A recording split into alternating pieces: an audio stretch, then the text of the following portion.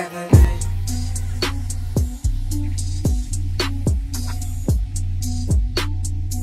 we ask is embrace the vision. You already know what it is, YouTube, and if you didn't know, you better find out, because this is your boy, Division, and we back again with another video.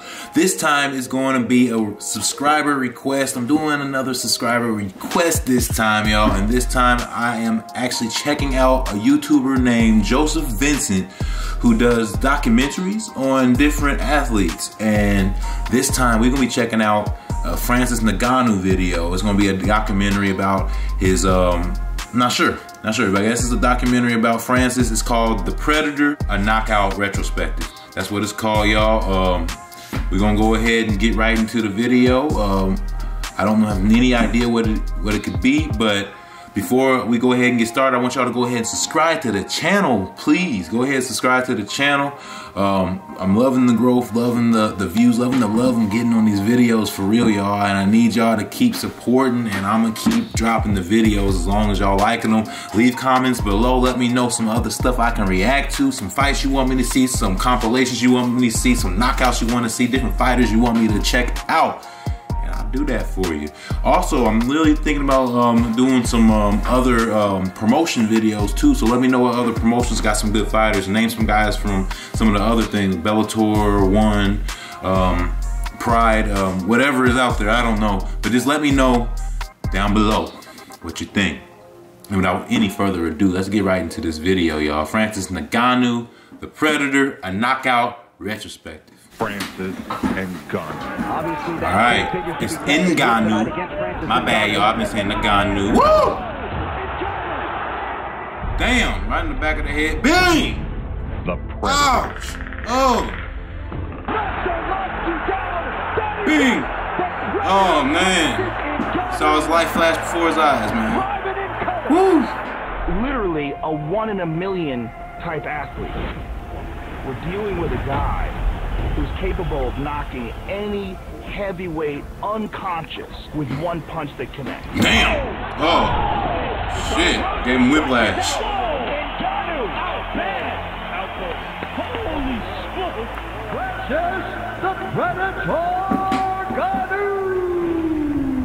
There go that ref again. Ngannou's success was anything but preordained. Perhaps it's easiest to start in his native Cameroon. Born in Cameroon, Francis was raised in the poorest of conditions. Shoveling sand in the local quarry, Francis endured grueling work to help support his family. You worked in a sand mine when you were young. So you dug sand all day. I was like 26 years old, when I understood that there is no chance for me out here in Cameroon. When you want to talk about a man who persevered, that guy for 14 months, he made his way from Cameroon to Morocco and 7 times got arrested and sent back and finally made it across to Europe. After illegally crossing the border into Spain, he was detained for 2 months. They will bring you to Spain side. They will hang you to a immigration police. You don't care. You finally wait. I had no idea he illegally immigrated. That is crazy. This man was determined to make a way for himself, for his family, to create a life for himself, and that's dope. I really like that. Okay. Hey, you wanted to be. At age 26, he moved to Paris and embarked on his dream of MMA glory. Sleeping in homeless shelters by night and training by day. His story is just so inspiring. It's incredible. It's a comic book story. The only thing that I want is someplace that I can train because I want to become a world champion. He debuted in 2013. Sheesh. Overpowering Benzema, Francis won his first match by submission. First time I was 27 and I went to the gym. I'm like, started to do boxing, and I'm like, okay, so if you need the faster income to help you get out in your situation, you have to do MMA. Then I'm like, what's MMA? He quickly realized he was blessed with God-given gifts that could change the course of his life. Facts. The next one, I get paid like 2,000 euros. Whoa, you're happy, right? Yes. Man, oh my God, he went down like a board. Timber! A single blast secured Francis a second victory.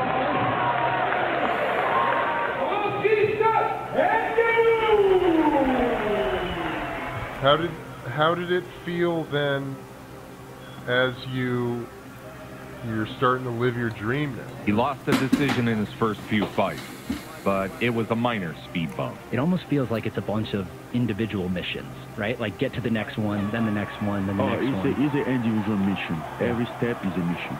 No. He was this kicked his legs from under him. Heavyweight that was just man, and take his head off. Center in spectacular ways. Literally taking his head off.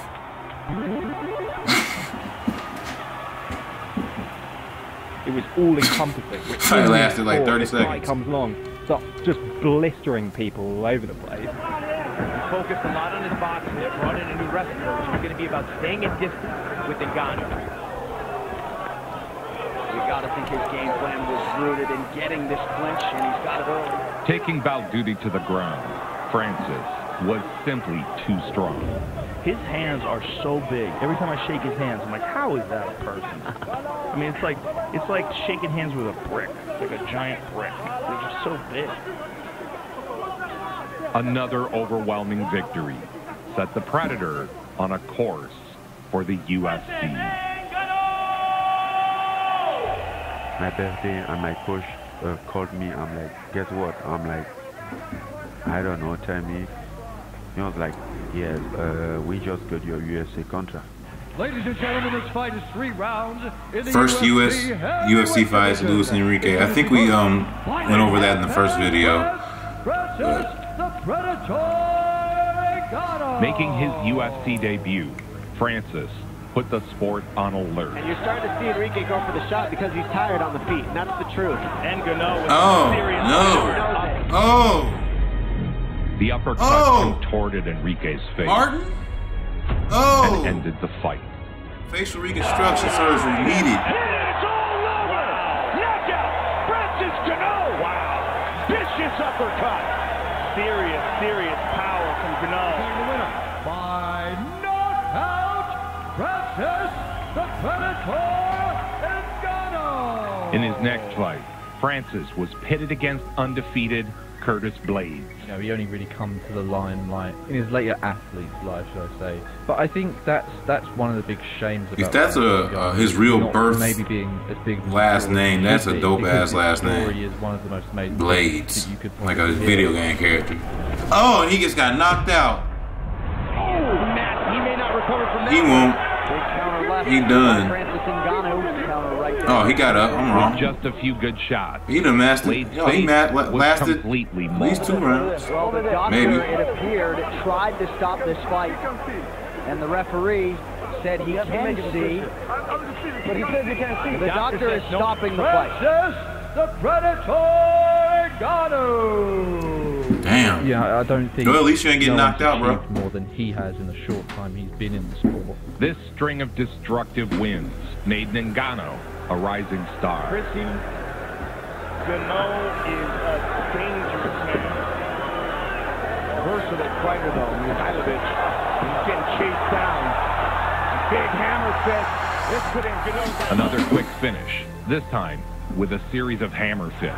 Yeah, hammering dude's face in. Just like that. Francis the Predator Ngannou. UFC is the name that everybody knows. If you're the heavyweight champion of the UFC, it means so much more for your exposure globally. Hamilton thought he'd be able to use his wrestling experience to subdue the Predator. This dude thought he was wrestling. Thought he was going to wrestle Anthony Hamilton. He really does believe and he's seen Charlene. Back has nothing to offer him, but also wants to open up with those hands. Oh. As much as he can do this, that benefits him. I mean, he spent his entire life wrestling. Right. Still goes back to wrestle with his old college team. Look at the strength of Ngannou, forcing Hamilton's arm behind his back. Anthony Hamilton is not a weak man, but wow. Man, this guy is super strong. Look at this. He got it. Wow! Francis Ngannou submission, round one. It was becoming... No, imagine, I'm a grown man. I've never been outpowered. I mean, I've never been in a fight with someone like Francis, but I've never felt like I even know anybody who could outpower me like that. Like, that's nutty. Like, the fact that he just grabbed dude's arm and just wrapped that motherfucker all the way, like, around his back forcefully like that. That is nuts. Like, that's power. That's power. Clear, Francis possessed a different kind of power. He's one of those contenders that you look at and go, oh my god, when this guy's champion, he is going to be massive. He had spectacular knockouts on his way up. The hype surrounding Ngannou was growing. #1 ranked heavyweight contender in the world, Francis the Predator Ngannou! Fans were pumped to watch the Predator hunt his prey. And his coach Fernand Lopez, the MMA factory is there. They bring in guys. Oh. Bam! Another first-round KO. That's the dude from the very beginning. Yeah, that's crazy. Knocked him out in the first round. Like, these dudes don't even stand a chance against the Predator. And we might be staring at a future UFC heavyweight champion, Francis Ngannou, ladies and gentlemen. I mean, imagine if they caught him when he was 23. Oh, yeah. You know, I mean, imagine that guy. A much-anticipated super fight with #1 contender Alistair Overeem was set. But you saw what he did to Overeem. K1 Grand Prix champion, Dream champion, Strikeforce heavyweight champion. Francis put him into orbit. Overeem was a legend, an absolute beast. 43 professional wins, 21 knockouts or TKOs, 12 stemming from a kick or a knee, 17 wins by submission. That mix tonight. And for Alistair Overeem, his 60th professional MMA fight. Boom, perfect. Oh, no. An uppercut that would make Mike Tyson smile snapped Overeem's head back. Whiplash, like, no, you might as well be in a car accident right there. First round, oh my. Y'all.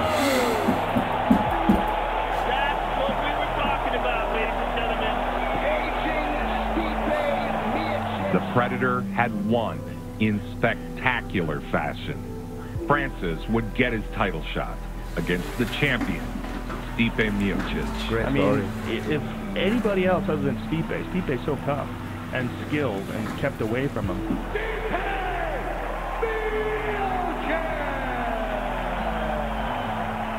Miocic was coming off his 4th straight first-round knockout win. Too smart about it. Good head movement by Stipe. Better shoot again, though. Oh! Most thought the powerhouse Ngannou would KO the aging champ. Yeah. But Stipe was able to do what others couldn't. Oh, Stipe getting him. Put Ngannou on the mat and keep him there. Beautiful time takedown. And this is where we see what Ngannou is made of. Side control.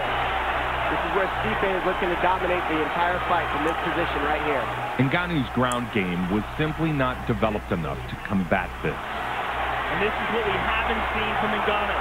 Since the Curtis Blades fight. Gets it again. They are standing and cheering in Boston. Okay, so he lost this fight. Okay. So this dude actually conquered the Predator. Champion of the world,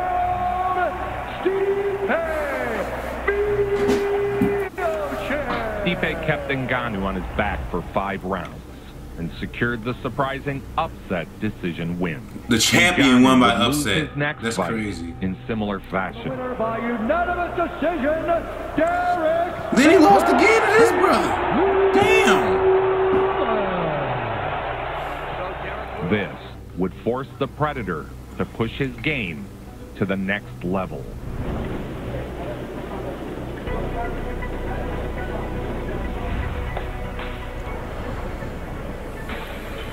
Francis is a great MMA fighter, but he's been fighting for 5 years. Yeah. He just hits unbelievably hard. I can't believe that you said he got 120,000 on that. I think he's like 120 something. I think, find out what it is. 129, that's so crazy. Wow.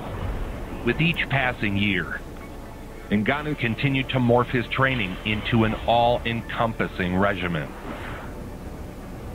His hands are so big. Every time I shake his hands, I'm like, how is that a person? I mean, it's like shaking hands with a brick, like a giant brick. They're just so big. Returning to face Curtis Blades again, the pressure was on Ngannou.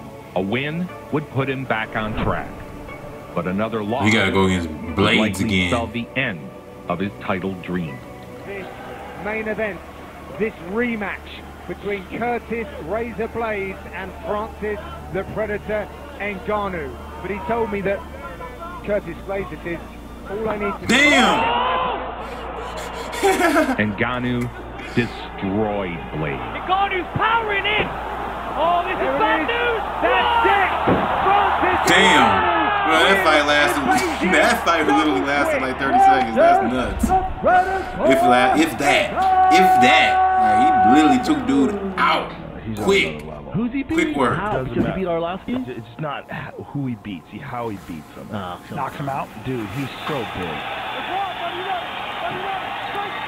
Cain Velasquez. I'm looking to wrestle by grabbing that lead leg and making big Ngannou balance on one leg. Watch Ngannou's right hand and Cain's head.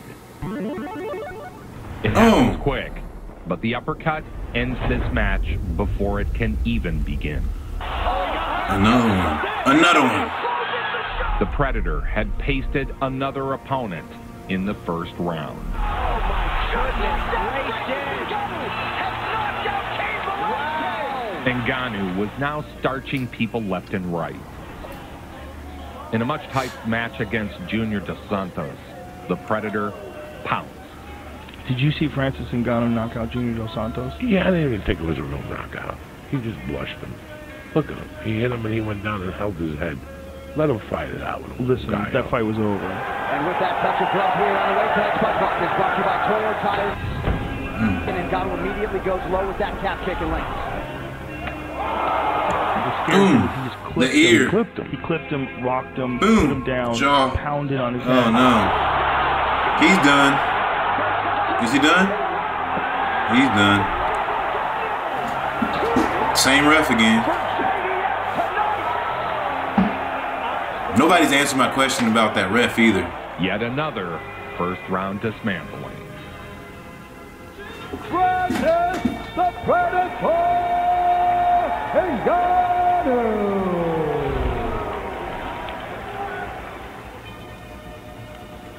Holding a perfect professional record. 10 wins, no losses. What? Wait. Perfect professional. What?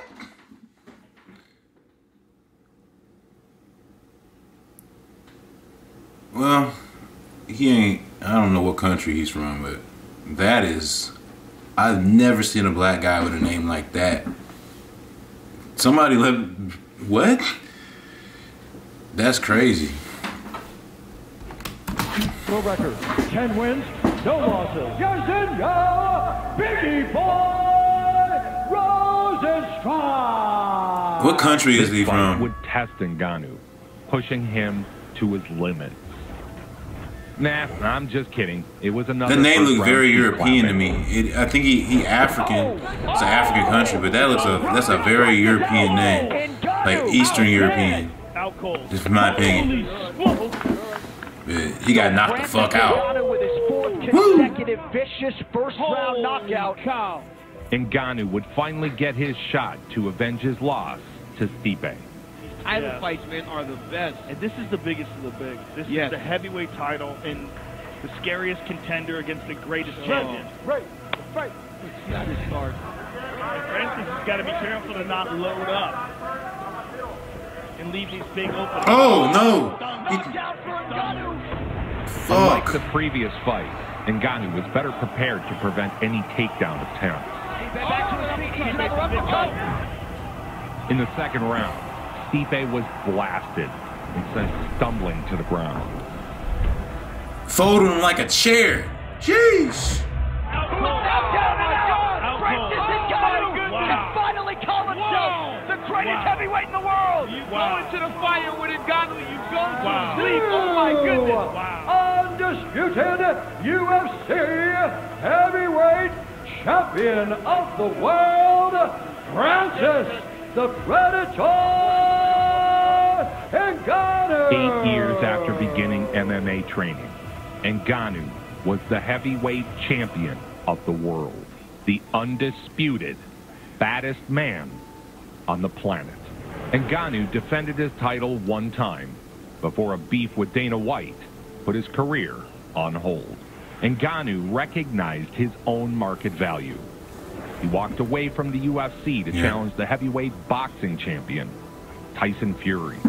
To have your first boxing match ever against... He should have won, man. I ain't see the whole fight. I saw a lot of the highlights, and I saw a lot of people saying he should have won that fight. But apparently you got to really beat the champion, like not just have a good outing against him. You got to beat the champion decisively, and he didn't. That's what I'm hearing. He was favored. This fight was thought to be a joke.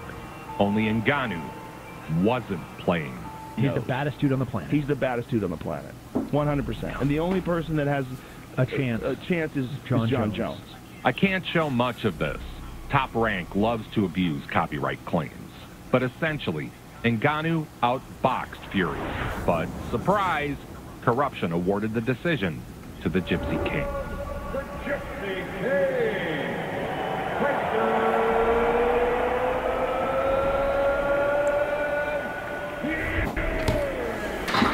In the third, he dropped the Gypsy King with a counter, scoring a knockdown on the best boxer alive. Yeah, I saw that highlight. That's crazy.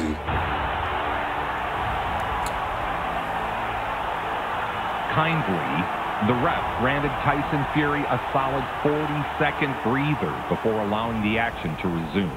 And what happened in that fight was Francis Ngannou beat the best heavyweight boxer maybe ever.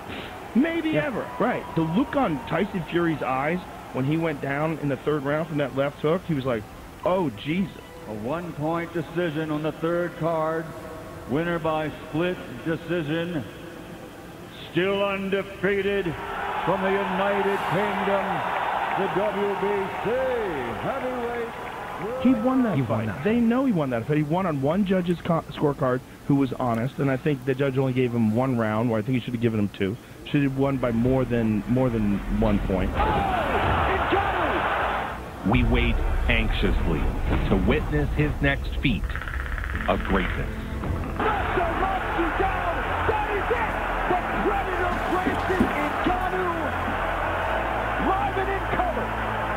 Literally a 1 in a million type athlete. We're dealing with a guy who's capable of knocking any heavyweight unconscious with 1 punch that connects. Oh! It's over. Rosenstrike is out. Whoa! Ngannou out bad. Out cold. Holy smoke! Francis Ngannou, the Predator. Nobody brings it home like it should. Nobody. Make it so.